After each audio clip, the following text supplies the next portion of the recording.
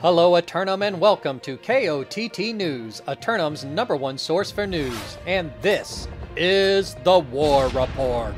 No change in the dynamic of Eternum last night as peace persisted throughout the evening.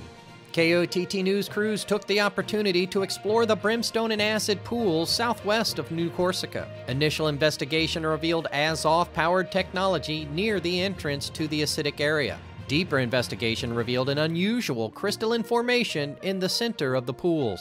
Interacting with the object brought multiple denizens of the acid pools to its defense, but KOTT News crews were able to defeat the waves of enemies and complete our investigation in the desert. KOTT News crews will bring you more on this story as it develops. Quickly to the weather, and once again the sun up, the sun over, the sun down, before the polar pattern emerges yet again in Brightwood and Cutlass Keys. 4 more roster submissions for simulated fantasy combat resolution tonight, brought to you by LARPco. Remember, if it isn't LARPco, it's cardboard.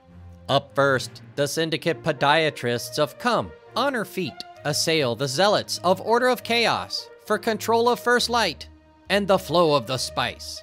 These syndicate physicians strike at the hyssop fields and spice production facilities of the southern peninsula, seeking to eliminate Azov travel and increase their medical practice. The reigning spice lords of Order of Chaos continue to provide their residents with reasons to live there. Now they have to hold off any malpracticing physicians coming to steal it. Then, the syndicate forces of House Atreides assault the marauders of CB4 for the primary oil reserves of Weaver's Fen. House Atreides make their first move on the island, seeking to secure land from which to serve as a staging grounds for future ambitions. Gusto and the boys aren't gonna like someone rolling up into their block, but they can respect an all-out RP battle between two committed companies. Later, the syndicate forces of Rock Bottom Boys attack the marauders of Camelot Dodgers for control of the medicinal hot springs and resort destination of Ebonscale.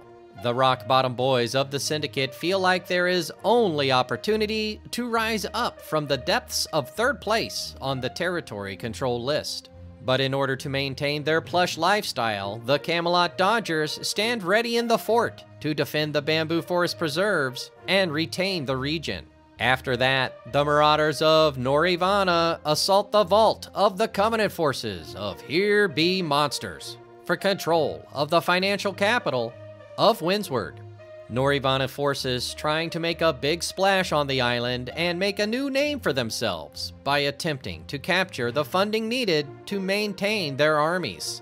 Out of an abundance of concern for corporate espionage, the security forces of Here Be Monsters have already changed the combinations to the locks and doubled patrols to stop any break-in attempt. Be sure to tune in for complete coverage and reactions from the citizens tonight at 11. Until then, this has been War Correspondent JChalant, KOTT News.